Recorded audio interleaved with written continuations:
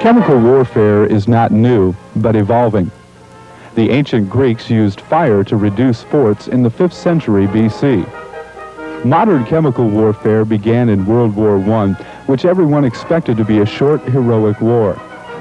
Contrary to the enthusiasm reflected in this British recruiting poster, the war quickly degenerated into a stalemate in the trenches on the Western Front. There were several types of efforts to break this stalemate, including the tank, aircraft, and toxic chemicals. On 22 April 1915 at Ypres, Belgium, the Germans used 1,000 modified commercial chlorine cylinders to create a gas cloud that routed opposing French troops. Although most sources estimate the number of casualties to have been about 5,000, many troops stayed in place and continued to fight, protected by such simple expedients as wetting their handkerchiefs and placing them over their mouth and nose. Both sides quickly developed simple but effective protective measures, such as this French mask of treated cheesecloth and this German horse mask. Gas clouds were comparatively ineffective and difficult to use, especially for the Germans, who had the disadvantage of prevailing winds blowing toward them. They had to postpone the first attack at Ypres a week to await favorable winds. So, both sides soon developed projected munitions. This British Livens projector shot a 3-gallon container. Hundreds could be fired simultaneously to produce a dense gas cloud on target, achieving surprise and sometimes overwhelming the filters of the protective devices. The U.S. watched toxic warfare for almost 2 years without taking any steps to prepare for warfare in such an environment. Most people still thought of war in terms of infantry with bayonets. Finally, on 3 April 1917, just before President Wilson declared war, the National Research Council accepted a proposal to establish an experimental station at the American University in Washington, D.C. This building was the first facility of the Chemical Warfare Service, from which the modern Chemical Corps descended. To support the war effort, a committee was formed from the Medical, Ordnance, Signal Corps, and the Bureau of Mines. In June 1917, General John J. Pershing, the commander of the American Expeditionary Force in France, created an independent gas service within the AEF to centralize preparations for American troops to fight in the toxic environment. Pershing appointed Lieutenant Colonel Amos Fries to head this temporary organization. In September, when this organization was officially established as the 30th Engineers, the Gas and Flame Regiment, Fries was promoted to colonel. He later rose to Major General and was a chief of the CWS from 1920 to 1929. On 28 June 1918, the War Department responded to Pershing's recommendation to create an organization similar to the gas service in the AEF. This new organization was the Chemical Warfare Service. Its first chief was Major General William L. Siebert, one of the builders of the Panama Canal. The Chemical Corps celebrates 28 June as the anniversary of its birth. With this establishment, the 30th Engineers became the 1st Gas Regiment, and Colonel Fries was promoted to Brigadier General. A large percentage of this regiment had college degrees, when few Americans even finished high school. The distinctive insignia of the Chemical Warfare Service was the crossed retorts under a benzene ring. The retorts symbolized chemistry. Benzene was a common component in many of the toxic chemical compounds that the CWS arose to handle.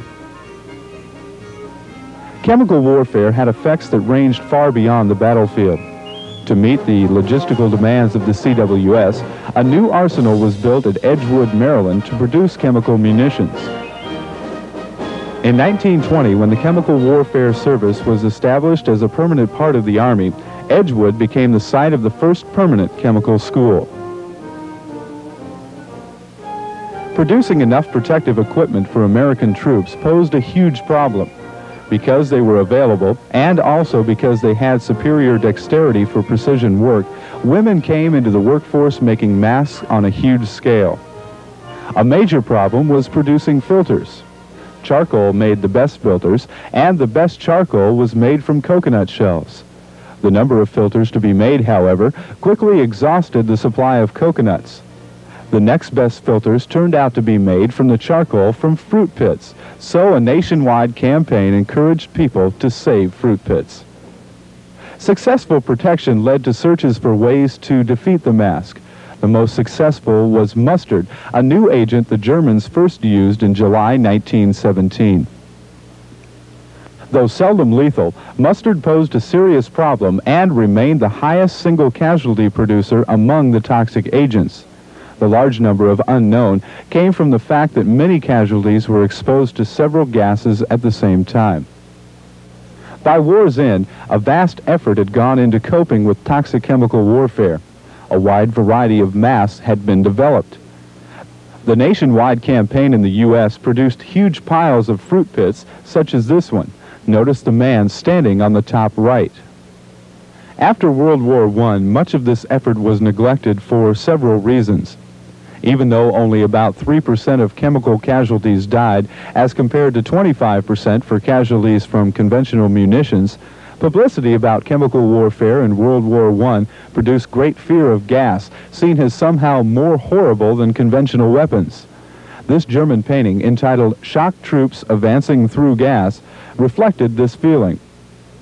Through the 1920s and 30s, most attention to military matters focused on conventional improvements, such as motorization and disarmament through a number of treaties, including a 1925 Geneva Protocol to outlaw toxic chemical weapons. Despite popular horror of them and treaties against them, toxic agents remained a serious concern through the 1920s and 1930s. There were rumors that toxic chemicals were being used in the Russian Revolution. In the 1930s, the Japanese were believed to be using toxics against the Chinese. There were also rumors, though unsubstantiated until the end of World War II, that the Germans were developing new, deadlier toxic agents. The CWS continued to train people through its school at Edgewood, and in 1934 received permission to have a distinctive insignia. The school insignia included a dragon, symbolic of fire and destruction. The motto, Elementus Regimus Prolium, means "Let us rule the battle by means of the elements." The school also received permission to have a device which included the elements of the insignia and added a lamp to represent the light of knowledge. The shield included the CWS colors, gold and blue. Expecting its use in World War II, all nations prepared for toxic warfare, especially conducted by aerial bombardment against civilians. As a result, British school children carried gas masks during the Battle of Britain. Protecting civilians especially created a problem. Many children were too frightened to don the masks, so Walt Disney worked with the CWS. He designed this Mickey Mouse mask, with the idea that all children were so familiar with the friendly cartoon figure that they would not be afraid of anything connected with him. As the U.S. prepared for combat in World War II, troops received intensive training on toxic hazards through a variety of methods. Decontamination schools were set up in the United States, Australia, and the British Isles. Posters were to teach how to recognize specific agents by association with common smells. Phosgene was described as smelling like green corn. Some of the training, such as the warning to take care of your mask, would still apply today. Even pinup calendars were used to convey the message. There really was a protective cover like this for defense against aerial sprays. Toxics, however, were not used by or against the U.S. German troops were not armed with chemical weapons. Germany concentrated on achieving fast, mobile warfare using aircraft, especially the dive bomber, to support infantry with automatic weapons. The only toxic casualties in Europe occurred accidentally in 1943. The U.S. secretly moved some toxic chemicals to Italy to have on hand should Germany decide to begin using toxics. An American ship carrying mustard agent was bombed at Bari, Italy. Smoke and contaminated water produced a substantial number of casualties before any of the survivors discovered the hazard. Though not engaged in toxic warfare, troops of the Chemical Warfare Service made many important contributions. The portable flamethrower was used especially in the Pacific. Chemical mortar battalions using the 4.2-inch mortar were highly prized as support to infantry in both the Pacific and Europe, and later in Korea. Troops of the CWS having vehicles were part of the famous Red Ball Express and kept supplies moving to the Allied forces sweeping across Europe after D-Day.